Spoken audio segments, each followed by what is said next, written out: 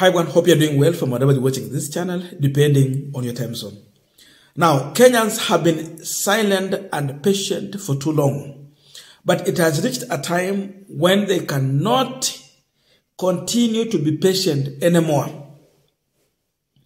They have been waiting for too long to see William Ruto doing something, but they have realized that this is a man who has no any plan, no agenda for the youth, women, and anyone in this country. The only agenda he has is on how to overtax you as a Kenyan. As simple as that. With all this, it has reached a time when Kenyans are now using comedy and music to send a message to this regime calling for revolution against the leadership of one William Samoei Ruto. And the worst for Ruto is that the people who are leading this revolution, they are the majority who come from specific region where it was perceived that he got a large number of votes. Now Kalenjin are leading in rejection of William Ruto. They are composing songs that are anti-William Samoei Ruto. Imagine someone composing a song referring to Ruto as Mukora. That's a Kalenjin. I'm saying so because our politics has been local. That's the truth. But it has reached time when we will not play this local politics anymore. That tunapigia mtu wetu kura, our person. That has been the way. That before you come to the ballot, you need the backing of your people. So the people have to back you. That wewe ni Mluya unahitaji Waluya nyuma yako, wewe ni Mkale unahitaji Wakale, wewe Mkikuyu. There is a hit song today that is trending on social media all over, where a Kalenjin has composed a song to reject William Ruto and is calling on Kenyans to send Ruto home. The reasons are obvious. Ni mukora, ni muongo, na afanyi wananchi kazi. Ni magora ya ngajere, na moyo iwege. Ni magora ya ngajere, na moyo iwege. Kumaje wale none wale kwa magora ya. Kumaje wale none wale kwa magora ya to. Oh, kwa magora ya te. Ni magora ya ngajere, na moyo iwege. Ni magora ya ngajere, na moyo iwege. Kumaje wale none wale kwa magora ya. Kumaje wale none wale kwa magora ya to. Oh, kwa magora ya te. Ni magora ya ngajere, na moyo iwege. Ni magora ya ngajere, na moyo iwege. Kumaje wale none wale kwa magora ya.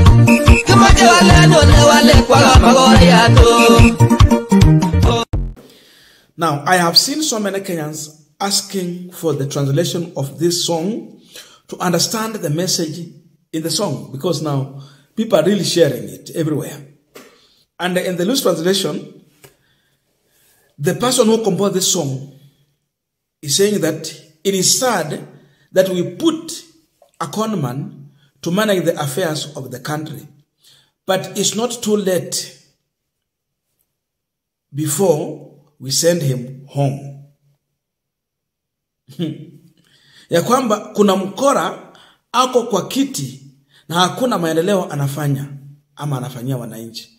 Inafaa tufanya mabadiliko, mkora aende nyumbani. We want change. Change is coming. Mkora aende nyumbani. I'm telling you that the loose translation of that song. So it's all about mkora kwenda nyumbani. It's all about that we made a mistake, but we have to correct the mistake. That Ruto is just in the Statehouse doing nothing.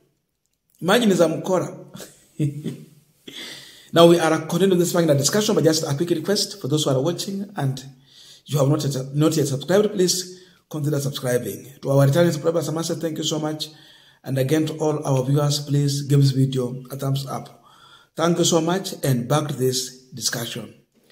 Now, you can't ignore music Music has been used for a very long time, in old days to date, to send a message to a community, a specific group of people, or to a country. So you cannot ignore music. You can't ignore songs. You can't ignore poetry. You can't ignore comedy. It is a tool that has been used to send a message, either to warn, to praise, to glorify, to thank, or to embrace someone or something. That is it. So in this music, or in this song, it was not meant to praise Ruto, or to thank him, or to glorify him. Glory inakuanga ya Mungu, sindio? It was composed to warn William Ruto and to deliver a very strong message to Kenyans on what they need to do as far as the leadership of Ruto is concerned. So, usichukulie wimbo tuki urahisi. Iko na ujumbe, and songs have been used during revolution time, even during protest demonstration, picketing. Songs have been used to send strong message. And imagine how many times this song has been shared on Facebook, on Twitter. You go to YouTube, you go to WhatsApp groups, people have been sharing this song. And this is how revolution normally starts. Inaanza kidogo kidogo, ikienda, ikisonga, na ni hivyo.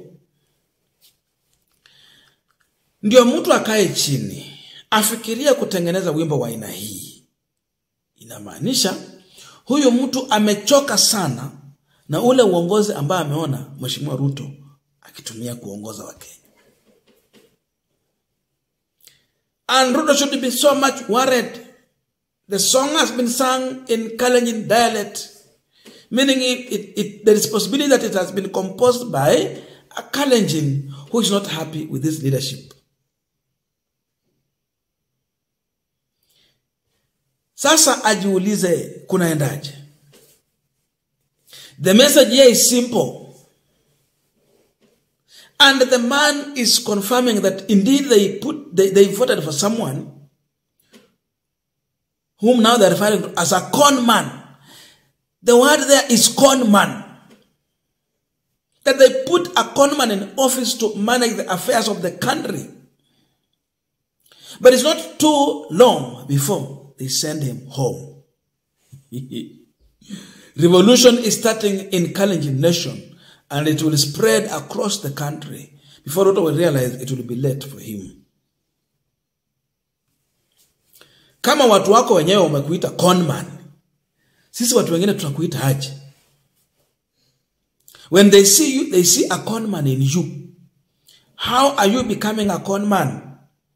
It is because of the policies that have been put in place by the Kenya Kwanza administration to govern this country.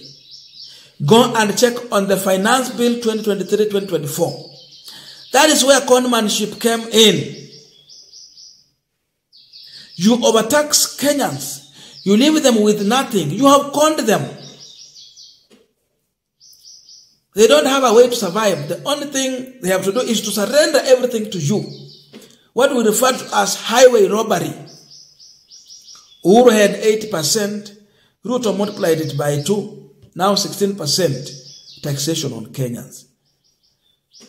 Ati kama Uhuru alikuwa amewekea mzigo, na mimi huo mzigo multiply by 2 to double it and make it hard for you. So wale walikuwa na complain ya kwamba maisha yamekuwa ngumu wakati wa Mheshimiwa Uhuru Kenyatta. Sasa hivi watasema nini? A man who said that is coming to care about the poor, the hustlers. A man who has slept hungry, he knows what it means to sleep hungry. Now he is double taxing Kenyans. Alikuwa mkora wakati wa campaign. Sasa hivi tunaweza ona. There was the issue of G to G. agreement, what Kenyans are referring to as gangster to gangster oil agreement. It all was about to give a chance to some individuals around William Ruto na uongozi wake to get some money. They were getting money. They bring oil here in Kenya. They sell it so much expensive. But then, the issue of solving the dollar issue never happened. The international oil market reduced the price of oil, crude oil. But here in Kenya, nothing was reduced. Gangster to gangster issue. So it was conmanship where they were eating a lot of money. Raila alikuwa anauliza, where is the 38 shillings going per every liter of oil? It is government to government, which should be so much cheap. Instead, it's so much expensive. Who was eating this money? Nani alikuwa anakula hiyo pesa? You talk about edible oil. It was a scam. It was supposed to be cheap. But when it landed in this country, first of all, kept saying it was not fit for human consumption. Then later, it was on the shelves. But again, with all that, we found out that on every 20-liter jerrycan of oil, there was extra 1,000 being charged compared to oil that is manufactured locally here. It was expensive. So who was milking Kenyans dry? Who was stealing from Kenyans? Kuna cartels mahali. Ndio maana wanasema we put a conman in a office to manage our affairs. Now he's failing us. Sema kuna mkora ako kwa kiti na hakuna maendeleo anafanyia wananchi. He has really collected too much taxes. The only thing he's doing is to borrow with zero development, relaunching Uhuru Kenyatta's project. That's why they're calling him Mukora. If he will be launching his own projects, afanya groundbreaking muone kazi inaendelea, no one will call him Mukora. But you overtax us, but we are not seeing anything that you are doing for us in terms of development. You remain a Mukora. That's why they're saying that tulipigia kura Mukora na sasa hakuna kitu anafanyia wananchi. He has failed everyone, and everyone is pissed off. Sasa itakuwa ni maajabu wewe unatoka Central, unasema Ruto ni sawa, anafanya kazi sawa. Na watu wa Rift Valley wale ambao wanamjua mzuri, wanaongea lugha moja, wanaelewana kabisa, wanasema huyu mtu ni mkora. Wewe unasema Ruto hako sawa. Lazima tuangalie akili yako iko sawa. Umetoka hapa Western, unaanza kusema uongozi wa mheshimiwa Ruto uko sawa. Na wenyeji ambao wanaongea lugha moja na yeye wanasema huyu mtu ni mkora. Lazima tukupima akili. You are coming from Nyanza region. You are supporting this regime and leadership. When his own people wanaelewana kwa lugha moja wanasema yeye ni mkora. They are yet to realize any development from William Ruto. Wanamwita mkora kwa sababu ana launch project that never kick off. Is hot air. I don't know your views, but let us meet in the comment section to continue with this discussion. Thank you so much and see you in our next video.